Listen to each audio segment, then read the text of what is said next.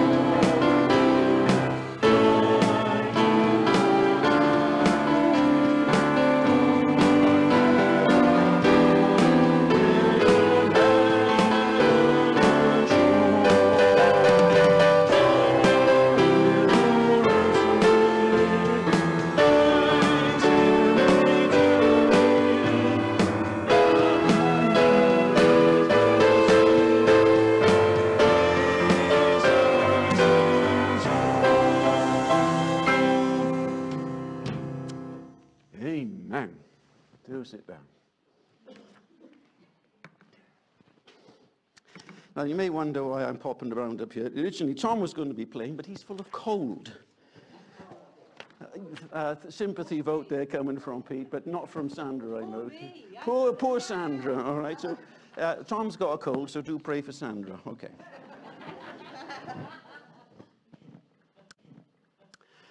We're going to have a little game of oh. When was the last time you played oh? That's an old one. It's called Odd Ones Out, actually. Yeah. Odd Ones Out. So we're going to see some faces on the screen, and I would like you to spot who might be the odd one out. Anybody got any ideas? Who are they, he says?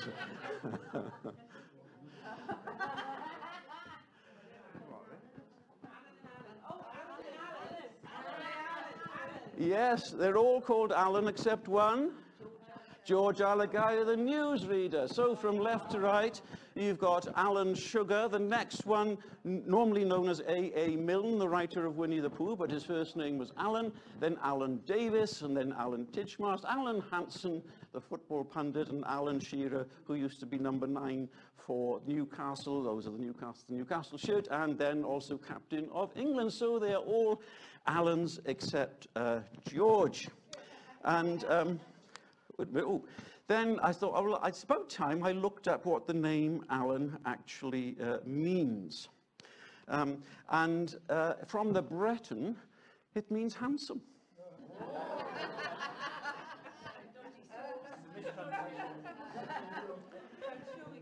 There are other alternative explanations according to the internet, but I think I found the one I liked. And when I told Helen, she said I couldn't agree more. I just made that up, by the way. She didn't say that at all. Okay, let's have a look at the next lot. Can't see from there.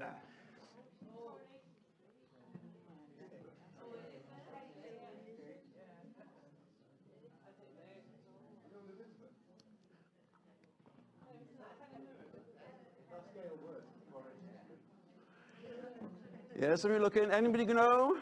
The odd ones out. There's more than one odd out. There are 3 that are odd out.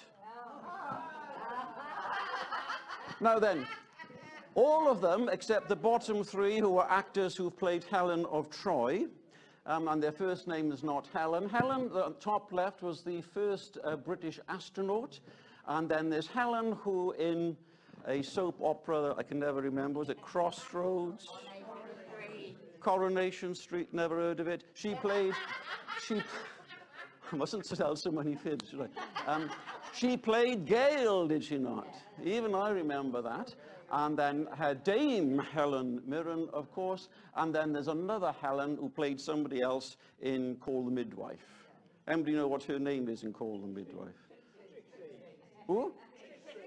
Chi-Chi. Trixie.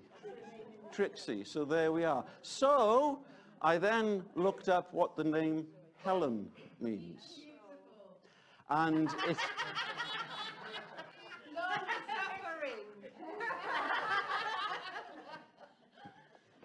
I then looked up what the name Helen means, and it comes from 3 Greek words, so it could mean light, or sunshine, or even a bright moon, all of which tells me that somebody called Helen is the light of my life. And I love her dearly. Yeah. Oh, I was hoping for brownie points off that one. We'll move on. Then I decided to look up what the most popular names for boys and girls were last year in 2021. And that's according to a website called Baby Center. They're coming up, and in brackets on the right, you'll see whether the name has moved up or down in popularity. So that's Mohammed, Noah, Oliver, George up 3, Leo, Theo, Freddie, Harry, Jack, and Arthur, which is down 6. The name Alan didn't make it into the top 100. For girls, the names are Olivia, Sophia, Lily, Amelia, Ava, Mia, Isla, Freya, Ella, and Rosie, which comes in +6, those names coming up there. And once again, I discovered, it says to be fair, that Helen doesn't come in the top 100. Either. So, you know, we've got classic names there, haven't we, obviously, because a lot of the classic names weren't there. So, yes, I was quite surprised by some of those, but those are apparently the names that are, how to put these days, the names that are trending about the place. But still on the theme of names, let me draw 3 scriptures to your attention. First of all, from Isaiah 43 and verse 1. But now this is what the Lord says. Do not fear, for I have redeemed you. I have summoned you by name. You are mine. All right, so we've had a bit of fun with names. The Lord knows your name. He knew your name before you were conceived, before you were born. And he has loved you and me with an everlasting love. This is what the Lord says. Do not fear. Somebody else said, I haven't double-checked it, but the phrase do not fear or do not be afraid occurs 365 times in the Bible, 1 for each day. John 10 and verse 3, the gatekeeper opens the gate for him, and the sheep listen to his voice. He calls his own sheep by name and leads them out. Our final song this morning will be "The Lord's my shepherd, and I will trust in him alone." The word shepherd, you could also translate that as pastor. So you could have "the Lord is my pastor," or the words are interchangeable. It just gives a different ring to it, doesn't it? The great shepherd of the sheep, as the Apostle Peter, the great pastor of the sheep. And he is someone to whom all of us, who sometimes like sheep go astray, can turn, and he will rescue, save, deliver, and lead us by streams of living water. The Lord knows our names. Revelation 21 and verse 27. Nothing unique will ever enter it. This is now the recreation of the heavens and the earth. Nor will anyone who does what is shameful or deceitful, but only those whose names are written in the Lamb's book of life. Do you know what? When I get to glory, I'd ask if I could have a little look at that, make sure my surname was spelled correctly, just to see my name there, yeah? And Scripture also talks about his name written on the palm of his hands. And one of the things that, a thought that sometimes blows me away at Easter time is to think that when Jesus died upon the cross, the moment of his death, my name was pulsating, beating in the Father's heart in heaven. This is for you, Alan. This is for you, Jenny. This is for you, Kelly. Your name. I mean, God can multitask, and how he can think of all the names of his redeemed in that moment, I don't know. But it's a thought that wows me every time I think of it. When he declared, "It is finished," brackets, for you, Alan, for you. Because he knows us all by name. Let's pray together. Father, we thank you that you know us by name. Before we were conceived, before we were born, you knew us, you called us, you shaped us, you knit us together in our mother's wombs. We are fearfully and wonderfully made. Thank you that you created us in your image, that we might know friendship and fellowship with you, sharing in your life, for you alone are life. And we thank you that in giving your Son at his birth the name Jesus, it was so that he could save us from our sins, because our sins had come between you and ourselves. We thank you that through Jesus, through his life, through his death on the cross, through his resurrection, the ascension, and his sure return in power and glory, our sins are forgiven. The gift of righteousness is ours. And you have emblazoned our names in the heavens itself, because we are now in Jesus. How can we, Lord, how can we ever thank you enough? And we pray that by your Spirit you would open our eyes to see the wonder and the glory, the majesty of it all, so that we are humbled before you with a sense of awe and worship and thanksgiving. For the name of Jesus, we thank you. We ask that his name will be honored in our worship. His name will be honored in our words. His name will be honored in our lives, that others too may come to honor and love the name of Jesus. Amen.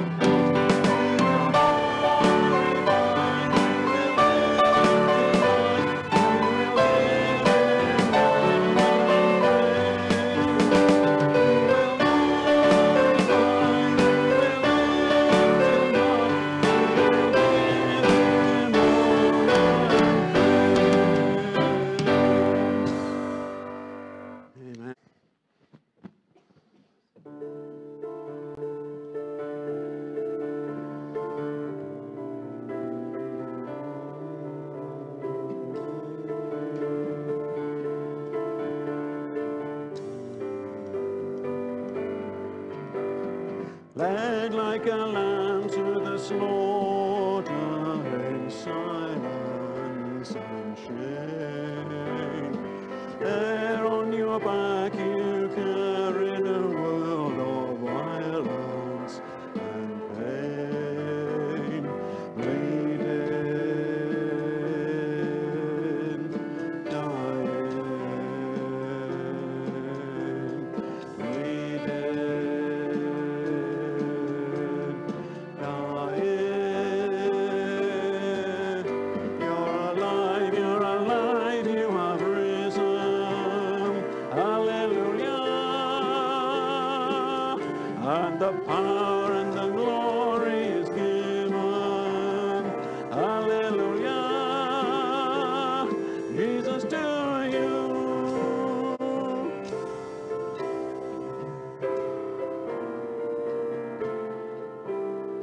At break of dawn, poor Mary still weeping, she came.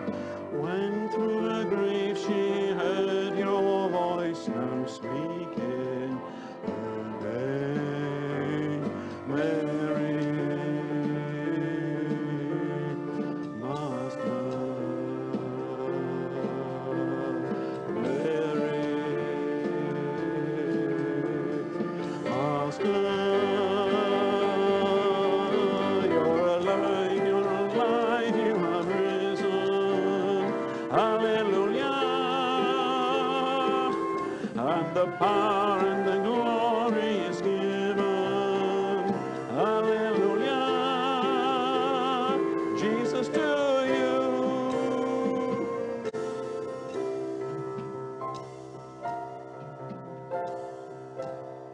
At the right hand of the Father, now seated on high, you have begun your eternal reign of justice and joy. Glory, glory, glory.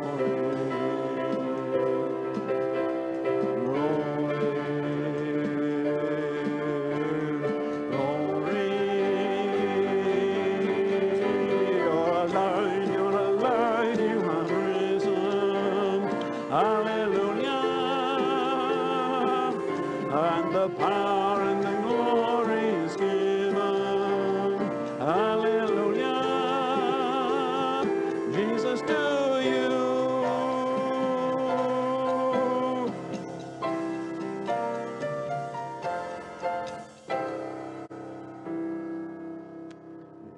Do please sit down. It is, of course, the resurrection of Jesus that puts everything in a different perspective. He is Lord. He is risen. He will return. He rules and he reigns. Whatever is happening here on earth, God has not left the throne of heaven. Jesus stands at his right hand, King of kings and Lord of lords. That defines what faith is. Being sure of what we don't see. Being sure of what actually, in one sense, doesn't make sense. Scripture says, without faith, it is impossible to please God. Because faith says, I place my trust in you and not in my understanding, not in my assessment of situations. Lord, I believe. The Old Authorized Version translates something of Job saying this, though he slay me, what? Yet I will trust him. That's a statement of faith. I'm going to lead in prayer now, and there's a call and response. So after each section, there's the phrase, gracious Lord, wherever hatred seems to rule.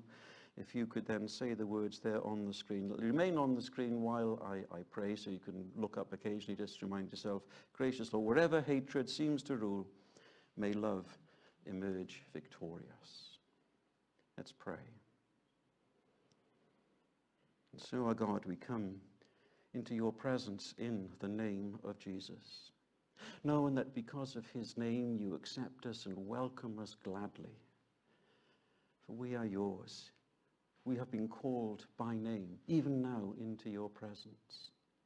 Come, Holy Spirit, lead us, guide us, move within us even as we pray.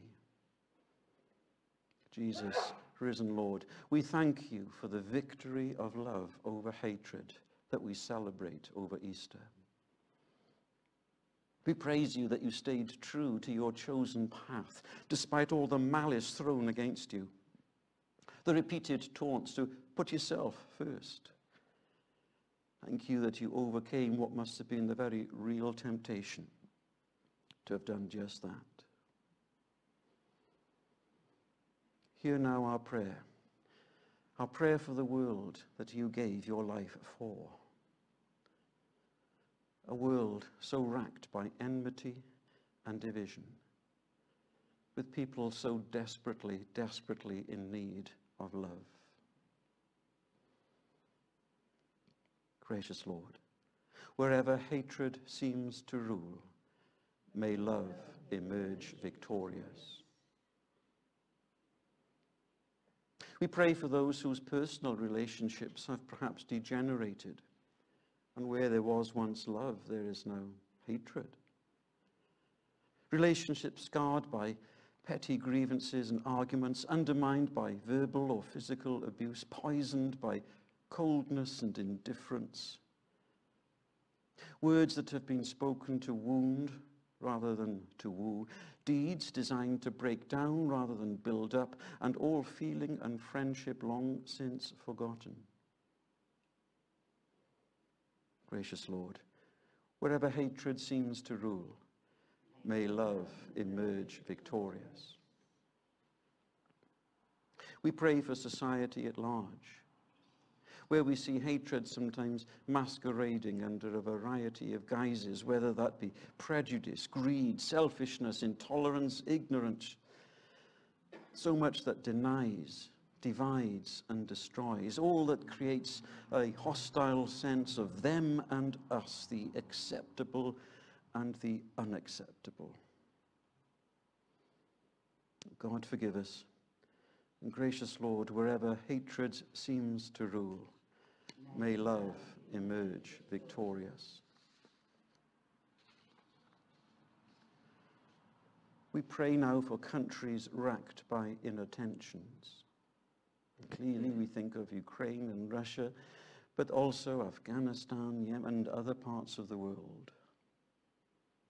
We pray for such countries who are at odds with their neighbors, those torn apart by religious extremism or military dictatorship, where there is racial hatred, where there is civil war or abuses of human rights, where we see lives wantonly destroyed, families broken, communities shattered, and even nations decimated.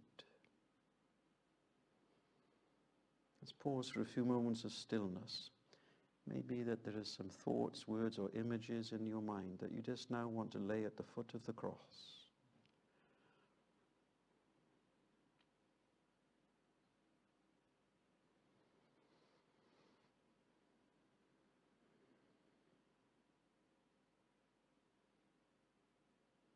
Gracious Lord, wherever hatred seems to rule, may love emerge victorious.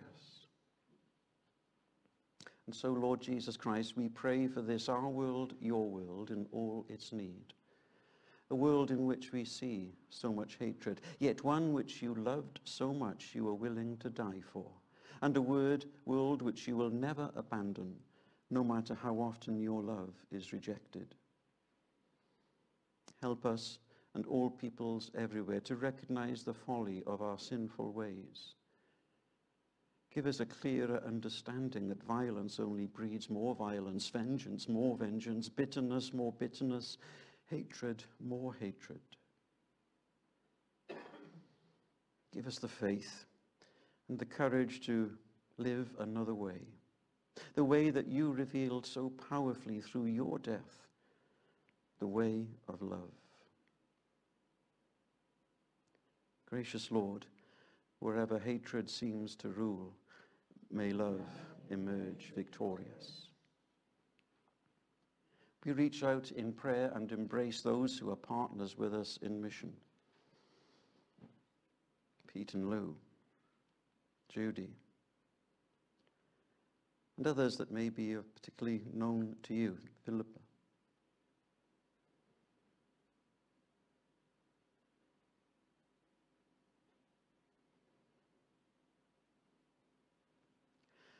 Lord, we pray that through your love within them and in their context, that your love will emerge victorious in the lives of those amongst whom they live, to whom they witness by word and by deed.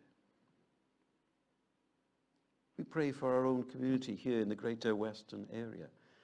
And as the population here expands and grows, we pray that you will grant wisdom to churches to see exactly what needs doing and when, what to resource, what not to resource. We think especially of the Renew Wellbeing space in Worle High Street, that through its ministry, people may come to realize, know, and revel in your love.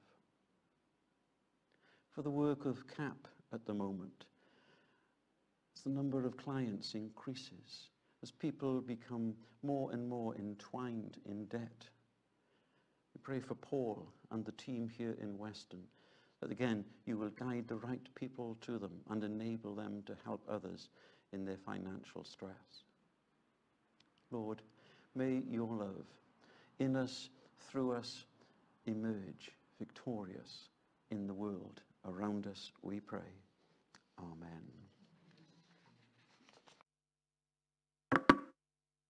The next day, again, John was standing with two of his disciples when Jesus passed by. John looked towards him and said, "There is the Lamb of God." The two disciples heard him say this and followed Jesus. When he turned and saw them following him, he asked, "What are you looking for?" They said, "Rabbi," which means teacher, "where are you staying?" "Come and see," he replied. So they went and saw where he was staying and spent the rest of the day with him. It was then about 4 p.m. One of the two who followed Jesus after hearing what John had said was Andrew, Simon Peter's brother. The first thing he did was to find his brother Simon, said to him, "We have found the Messiah," which is the Hebrew for Christ. He brought Simon to Jesus, who looked at him and said, "You are Simon, son of John. You should be called Cephas," that is, Peter, the rock. The next day, Jesus decided to leave for Galilee. He met Philip, who, like Andrew and Peter, came from Bethsaida, and said to him, "Follow me." Philip went to find Nathanael and told him, "We have met the man spoken of by Moses in the law and by the prophets. It is Jesus, son of Joseph, from Nazareth." "Nazareth?" Nathanael explained. "Can anything good come from Nazareth?" Philip said, "Come and see." When Jesus saw Nathanael coming, he said, "Here is an Israelite worthy of the name. There is nothing false in him." Nathanael asked him, "How do you come to know me?" Jesus replied, "I saw you under the fig tree before Philip spoke to you." "Rabbi," said Nathanael, "you are the Son of God. You are King of Israel." Jesus answered, "Is this the ground of your faith? But I saw you under a fig tree. You shall see greater things than that." Then he added, "In truth, in very truth, I tell you, you shall see heaven wide open and God's angels ascending and descending upon the Son of Man."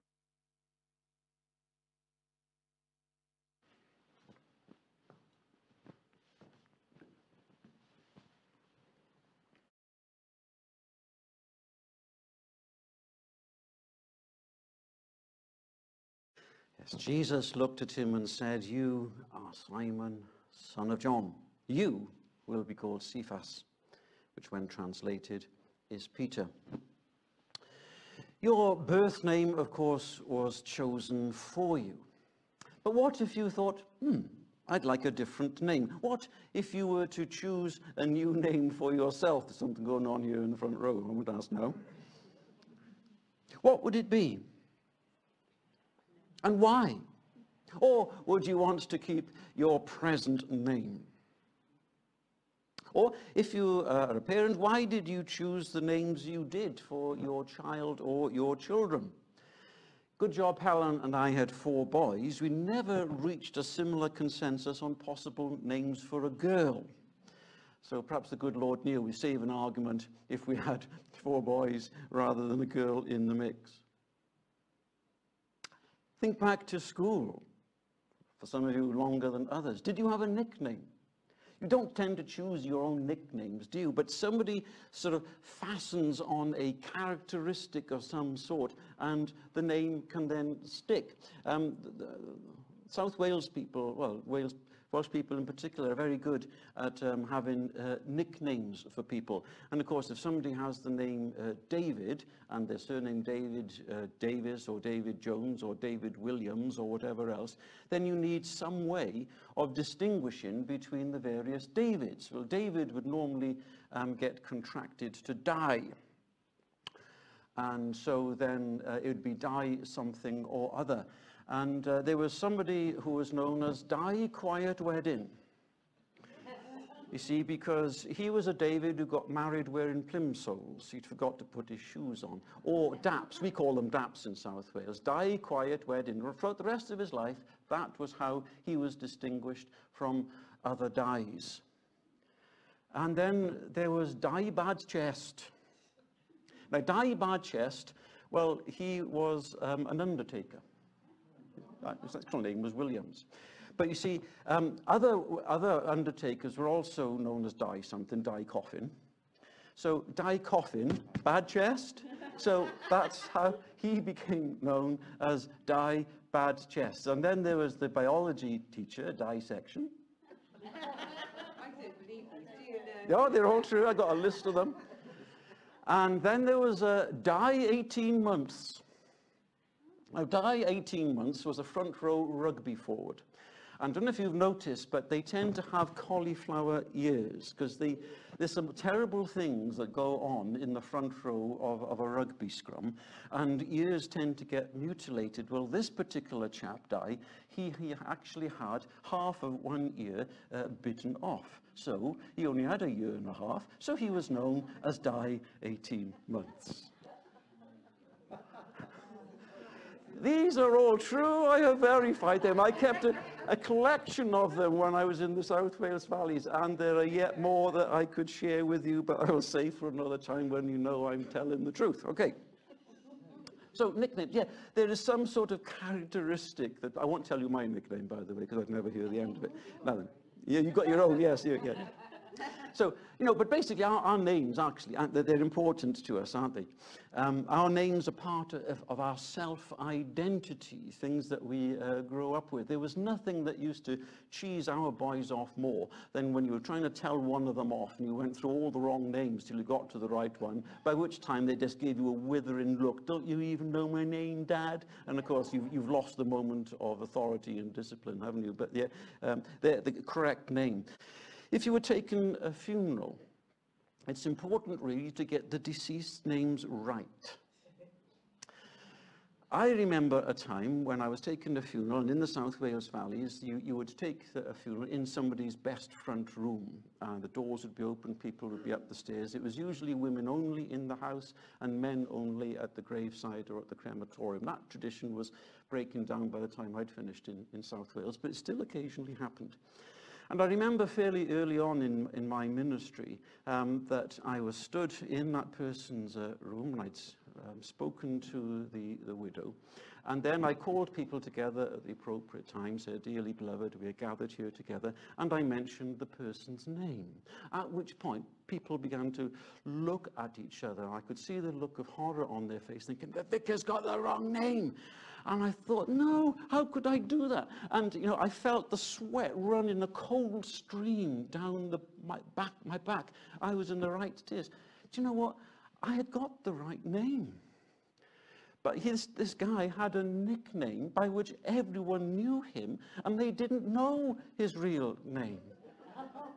So I hadn't got it wrong, but I will never forget that horrible moment when I thought I'd got the name wrong at the start of a funeral service.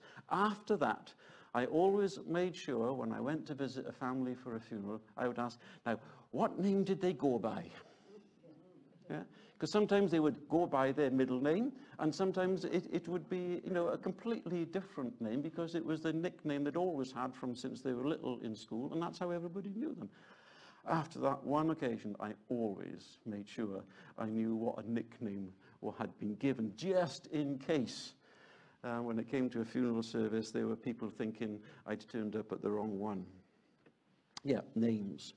Now, if we are remembered or mentioned by name, well, that can be, you know, something, yeah, that's nice.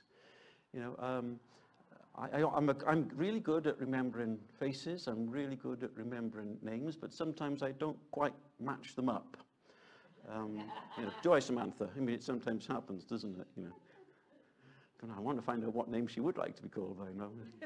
But yeah, it happens.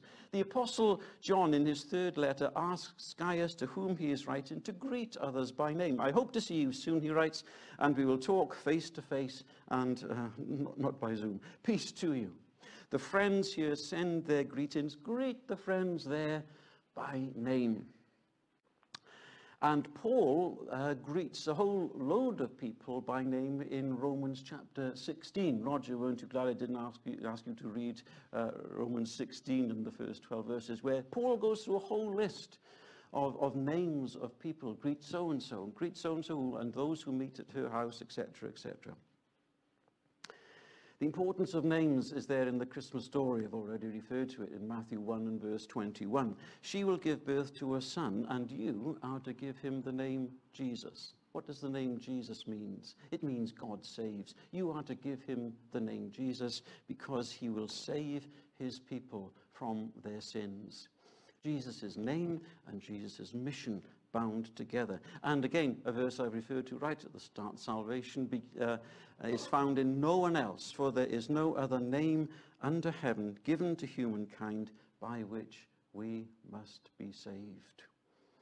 And so, as we have in our worship, we have honored the name of Jesus because it means so much.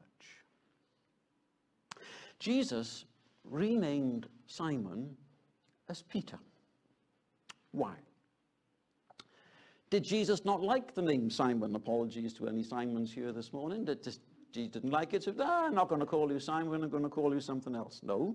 Simon is a good Hebrew name, meaning heard, or listening, or obedient. No, it's something else. Peter means rock, as we've already heard. And it had everything to do, this name change, with what Jesus intended to do in and through Peter in the future. Matthew reveals that after Peter has declared, you are the Christ. I tell you that you are Peter, and on this rock I will build my church, and the gates of Hades will not overcome it. Now, when you name somebody, it sort of implies a sense of authority. It can also be used to bully people. You know that? Do you know that old phrase, sticks and stones may break my bones, but names will never hurt me? It's not true. Names do hurt. And they can be used to bully. It implies that I have the right to call you by something else. And Jesus assumes that right when he comes across Simon. He names him Peter. There's an assumption of authority there. Jesus was here putting down a marker with Simon. If he was going to be his disciple, then let's be clear about who's in charge. And having the right to rename someone is a clear declaration that Jesus was in charge in this relationship that would develop with Simon. It's clear from this who is going to call the shots in that relationship. It also marks a new beginning. There's something in this renaming about the past being left behind. about a new self-identity, a new self-image, a new sense of self-esteem. Come, follow me, Jesus said to him in Matthew 4:19, and I will send you out to fish for people. I will make you fishers of men. There's the old children's chorus going through in my head. I will make you fishers of men. How many of you know that one? Oh, yeah, we could have a sing-song. If you follow me, yeah, come follow me. Therefore, if anyone is in Christ, says the Apostle Paul right into the church in Corinth, the new creation has come. The old has gone, the new is here. And so that is wonderfully encapsulated for this fisherman called Simon in being given the new name of Peter. Jesus was also not only assuming an authority and marking a new beginning, but was also declaring an agenda. Simon was going to be changed. And over the course of the sermons that lie ahead in the future, God willing, in the next few months, we'll explore that agenda that Jesus pursues with Simon into making him Peter. We'll see where it leads us, and then also how it applies today. Think of Simon's transformation from fisherman to apostle as a template, if you like, a pattern for how God calls all of us and works in each of us in terms of being called to be a disciple. And there were things that we will learn from Peter when he gets it horribly wrong, as well as he gets it wonderfully right. Sometimes we'll see ourselves in him. Sometimes we'll see, well, I'm not like him at all. Either way, there can be lessons that we can learn as through God's word and through the story of Simon Peter, God also calls us. Another great name change, of course, in the New Testament was of Saul, the persecutor, to Paul, the apostle. At your conversion, whether it was gradual or all at once. Now, I don't think anybody looking around here was renamed when you became a Christian. Rather, you were given a new title to go with your name. You are looking at St. Alan. Handsome or not, I'm a saint. Why is Helen laughing at this particular point? You see, we often think, St. Columba, St. David, special people, and that's very much a Roman Catholic thing where you have to be made a saint by decree of the Pope in Rome. That is not the New Testament position. The New Testament says that everyone who has faith in Jesus is given a new title, and that new title is saint, God's Holy One, saint. And being a saint tells us of the glorious privilege that is now ours in our being retitled, as it were, when we came to know Christ. This is our heavenly position in Christ. Let me take you just to a couple of verses in Colossians. First of all, 1 and verse 12. Paul there saying, giving thanks to the Father who has qualified you to share in the inheritance of the saints in the kingdom of life. He's qualified you to be a saint. You don't qualify yourself. He qualifies you. He qualified me.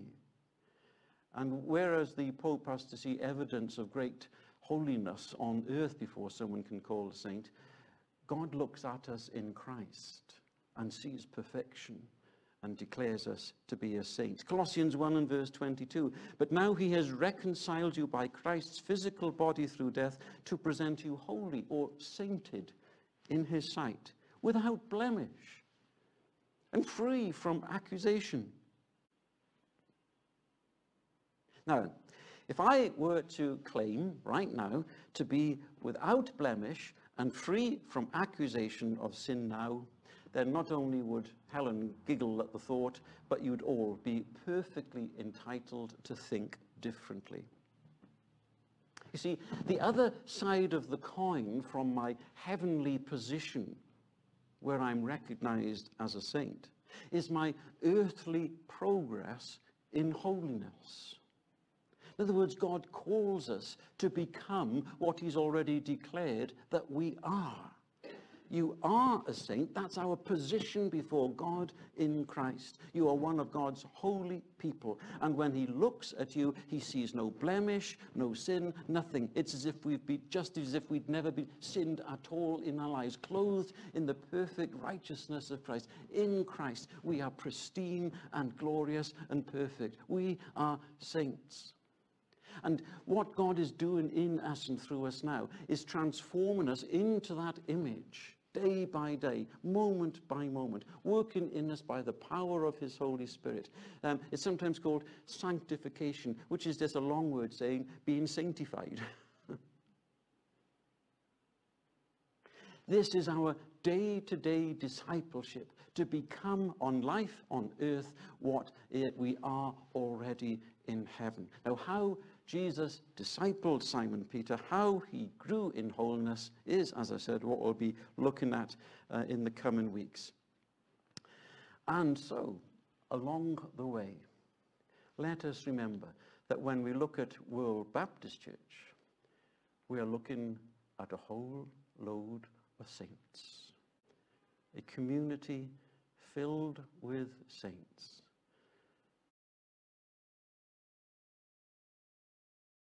So, if you're having a cup of tea, coffee afterwards, why not take up the call of the New Testament to greet one another by name, but greet one another with their title. Here's St. Peter here in front of me. Oh, that's made Kath giggle now. I think I might have to preach this sermon again until we get it. What do you think, St. Liz? Excellent.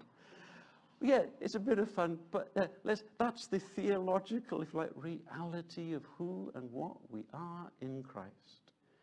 So don't let the devil make us think that Worle Baptist Church isn't full of saints. It is, but we're all on that journey into living out what it means day by day. Yep, the title of this series is From Simon to Peter. You put your own name somewhere in that mix, whatever names you want, and see in that the journey to which God calls us all. Let's pray. Heavenly Father, for the new title that you've given to each and every one of us, we thank you. And Lord, we find it hard to get our heads around that we are saints. But that is what your word has declared, so we believe it.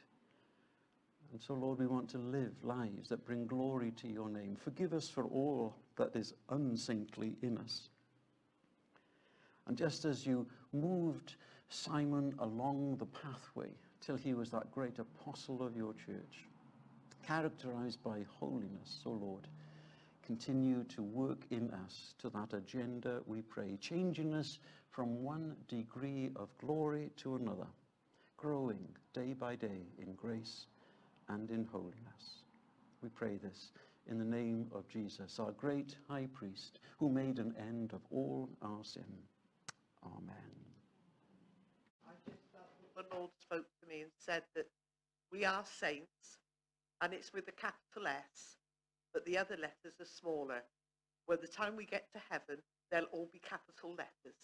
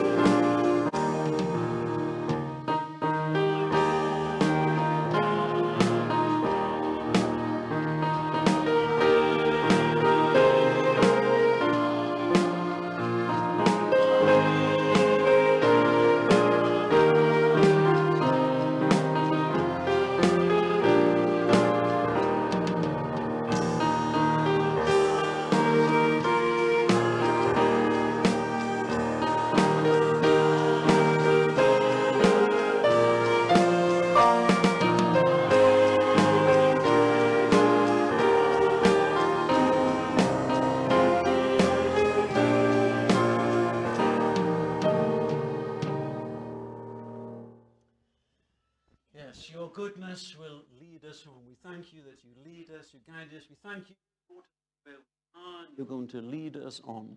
Dismiss us with your blessing upon us, O Lord, we pray. May we know your grace, mercy, and peace in superabundance, and all for the glory of your name. Amen. Amen.